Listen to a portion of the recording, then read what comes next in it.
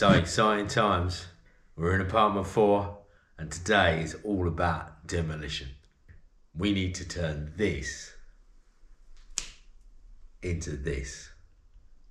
And you're about to see how it's done.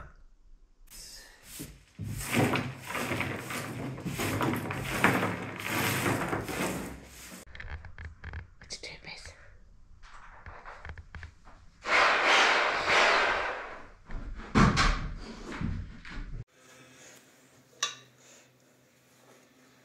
It's a bit worrying. You should hang on before we do that. Head hard hat? Oh yeah, maybe a hard hat, but also are we sure that that isn't cemented in there to keep those beams up? Well, because are we sure that they are one long beam and they're not? Well, have a look in there. What do they look like? I don't really know, to be honest with you. Maybe take one piece out and just see. There's a rock. I just don't want, if they've infilled that, like with just a small beam, do you know what I mean? Them beams go across. They definitely go across, yeah? Yeah. They're not going to fall. Well, they're the same as these. Yeah. Yeah? When I took this part of the wall is exactly the same as that part of the wall. So you think it'll be fine? I think they'll be... Yeah, I'd be very, very surprised. Just do it tentatively. Well, I'd be very surprised if they are anything other than what I think they are.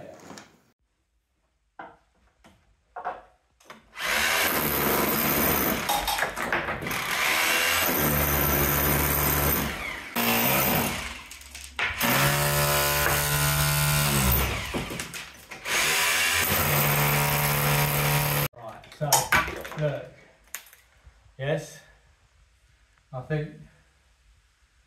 think it's probably a good idea to go along, because these are not even connected to these beams. Yeah. These beams are from here to here, which is the construction of it. Yeah? Yeah.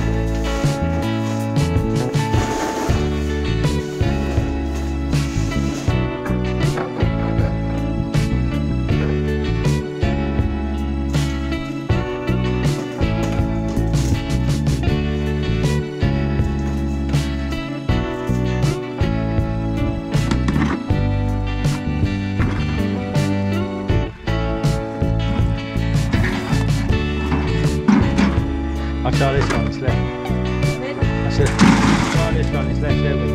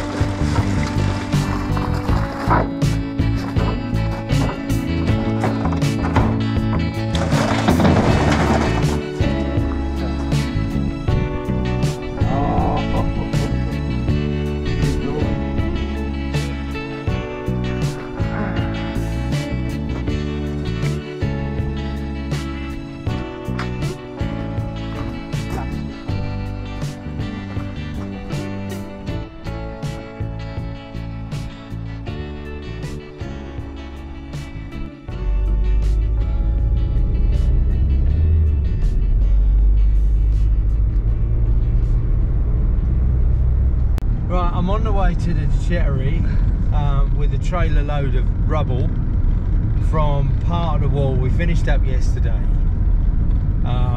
taking down a couple of the uprights. It was it's hard going because excuse me, the wall is not just lath and plaster, so it's not just wooden strips with a bit of infill of old mortar and mud and whatever you like.